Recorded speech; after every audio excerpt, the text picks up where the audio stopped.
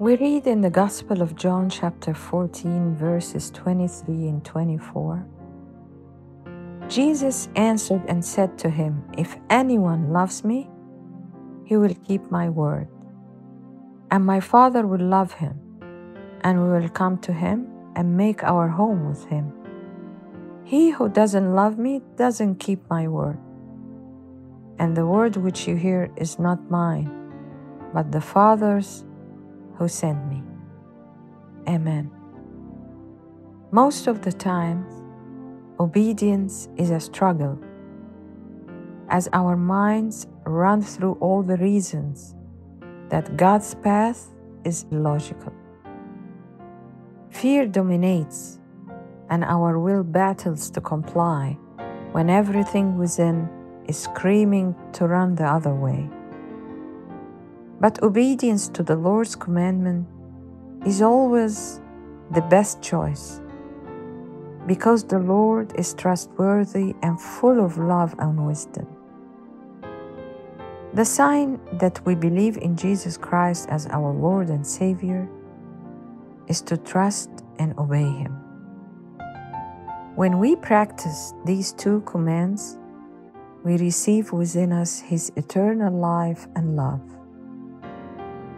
Trusting the Lord makes obedience easier, and obedience produces ever-increasing trust.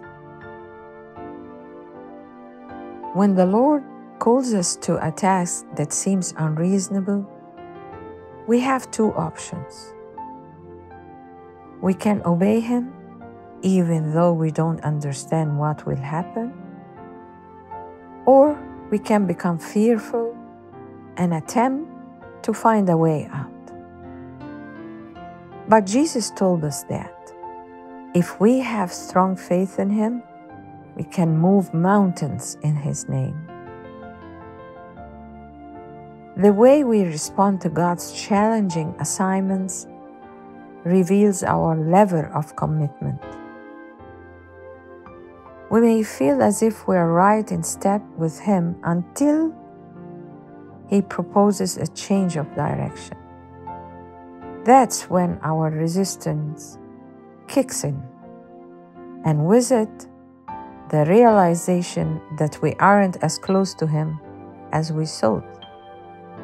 At that point, our decision determines whether the Lord will be able to use us as He desires or not.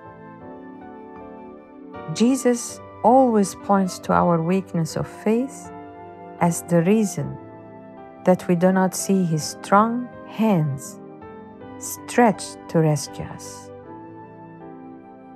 Our unbelief is the cause of our disobedience. May we nourish our faith by trusting and obeying our Lord.